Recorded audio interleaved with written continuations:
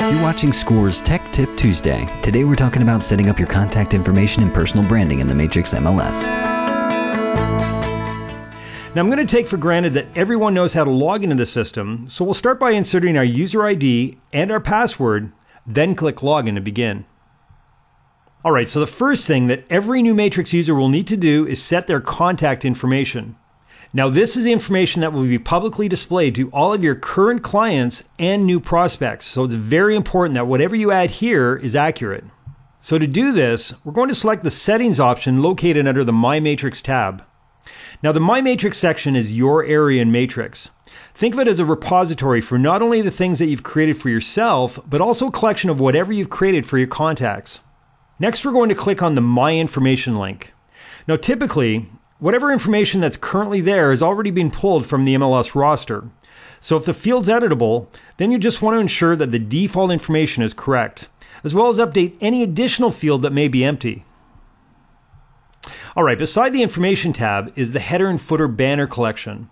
And here's where you can choose how you would like to brand any publicly viewed items such as printed reports and displays, your client's desktop portal, and if you have one, your desktop Matrix webpage. Now by default, if you choose not to select a banner, Matrix will automatically just include your name in the item's heading. If, however, you'd like to add some personal branding, Matrix gives you the option of either uploading a custom header and footer of your own, or of selecting from one of the available default packages. And from here, you'll notice that Matrix automatically includes whatever contact information is currently saved in the My Information section. But if you'd like to add a photo, you'll need to upload that from this page as well. Alright, so I mentioned earlier that one of the places that your branding appears is in the client's desktop portal.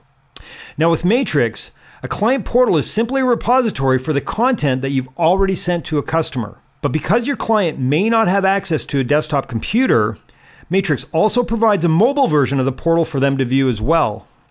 And you'll notice that not only does the header look different on the mobile device, but the information that's displayed here is also different. So back in the mobile header section of Matrix, you'll need to specify using the drop-down lists exactly what information you'd like to display on your client's mobile portal as well.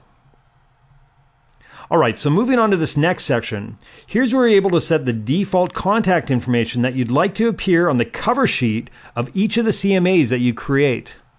In addition to these details, you can also choose to upload a brand new or use an existing photo that you'd like to appear on the cover sheet as well. In fact, at this point, whether you choose to include your personal information or not, you'll still have the opportunity to add or override it during the cover sheet step of the CMA Wizard process. Alright, so under the Portal Information tab, you'll find a collection of drop-down lists that contain whatever details you choose to include in the information section. From here, simply select the specific contact information that you'd like to appear on your client's desktop portal, or in the mobile version, under the View More Info link.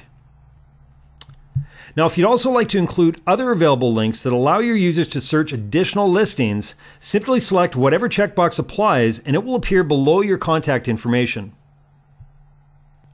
Alright, so whenever you choose to send any content to a client, you'll also have the option of including a default email signature along with your message. Now this is an HTML-based signature, which essentially means that you can add HTML elements such as links, images, tables, and formatted text. For this example, I'm going to recreate my current signature just to show you how easy it is to add one of your own.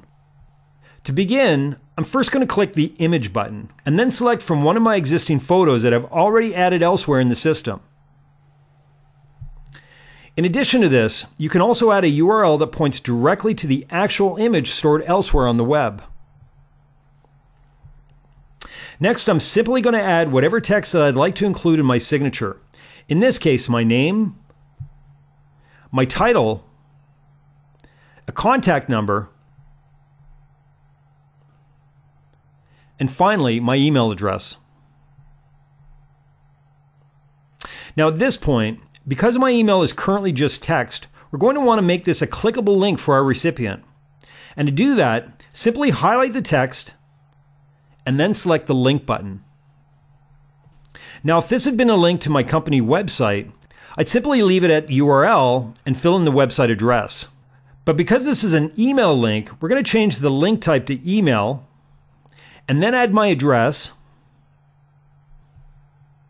an optional subject line, and finally, some default body text. All right, so after you click on OK, use the available formatting tools to adjust exactly how you'd like your text to appear. In this case, I'm going to use the bold option so that my name stands out just a little bit more.